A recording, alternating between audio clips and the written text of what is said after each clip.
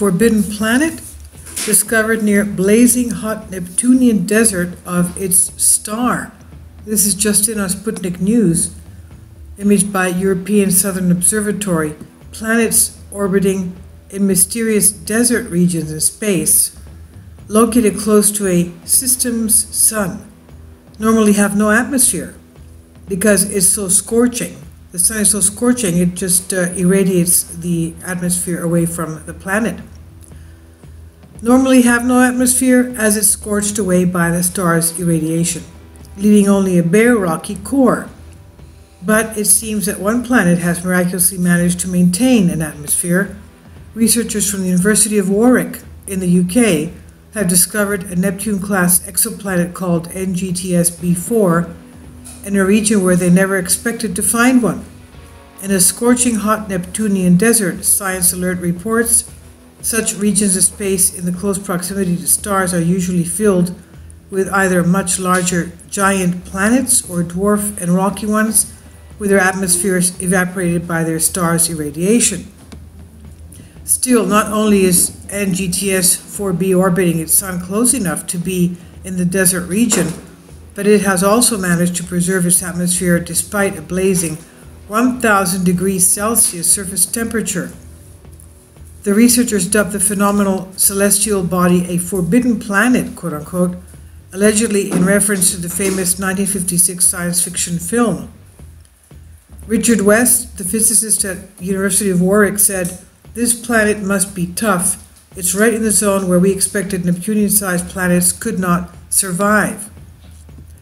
Although there's far too little evidence indicating how the forbidden planet has managed to retain its atmosphere under such extreme conditions, West offered some of his theories. According to one, the planet could have an incredibly high core mass, thereby creating enough gravitational force to prevent the atmosphere from evaporating. Another hypothesis suggests that originally NGTS-4b was orbiting the star farther away until its orbit recently decayed, sending it into the hellishly hot Neptunian desert. If that's the case, its atmosphere will remain for a while, but will eventually disappear, turning NGTS-4b into a bare rock 3 times the size of our Earth.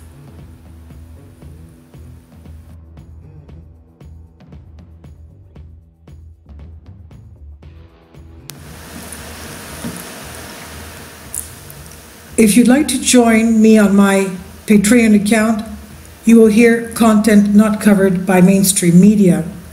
These riveting stories will be based on my research, and I will state my opinions and give my personal insight on diverse and controversial subjects and world events not covered by mainstream media, and not supported by YouTube guidelines.